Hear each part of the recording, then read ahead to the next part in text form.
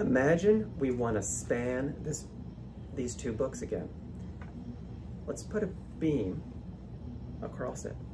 And let's see what's happening to the beam as we put weight on it. Evenly spaced lines will help us see what's really happening inside the beam. We put weight on, and immediately we see the bottom part is stretching, and the top part is compressing and crunching in. And the line through the center is not changing at all. That means that there's no force on it at all. We don't need material in the center. That is a great discovery. Let's start designing our beams. Won't this be great, Anna? Yeah, totally. So we start with our beam, and now we can see that a little bit of weight curves it. But remember our rule? We don't want stuff in the center.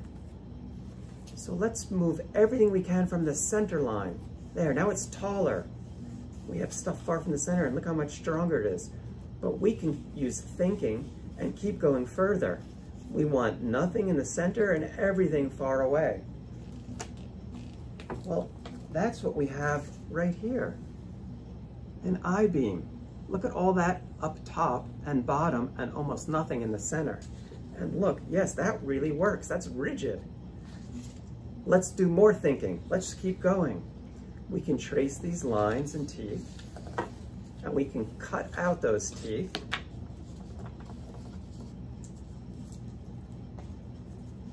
And what do? Once we cut it out, we can lift, slide, and lock. We just made a taller beam, and again, we don't need this stuff in the center. This is perfect. What does our new beam do now? It's taller, it's stronger, and now, this is really exciting, Anna, we have room for plumbing, electricity, heating and cooling vents to go through. When they invent that, we'll be able to put it right through this beam. Wasn't that great? I really enjoyed this. How about you, Anna? Yeah, totally. Excellent. Well, in the next episode, we are going to show you how a sewing machine works.